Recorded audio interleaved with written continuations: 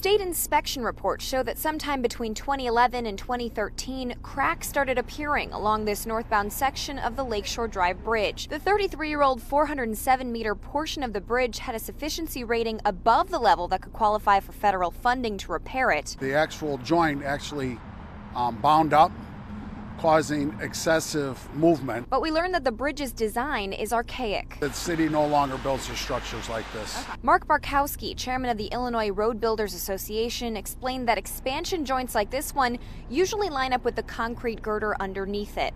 While the Federal Highway Administration does not consider this design inherently unsafe, it can lead to priority status for replacement and rehabilitation.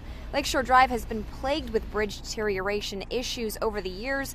In 2017, 3 LSD bridges made the list of the top 25 structurally deficient bridges in Illinois. Also in 2017, inspection records show that the southbound section of this bridge actually had a significantly lower rating than the northbound part that cracked. Before a fix in 2008, the Stevenson Bridge over Lakeshore Drive was considered less safe than the bridge that collapsed in Minneapolis the year before, killing 13 people. It's about making sure that what happened a year ago in Minnesota doesn't happen here in Illinois. That Minnesota bridge was also classified as structurally obsolete, among other issues.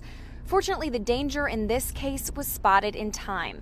But Barkowski says it underscores the need to make funding for maintenance a priority. A reliable, steady funding source for the state of Illinois is really what we need. People can plan for repairs instead of showing up for failures. Now, CDOT tells us that in response to this incident, they are going to be completing spot checks at other similar bridge structures. Live in Lakeshore East, Megan Hickey, CBS 2 News.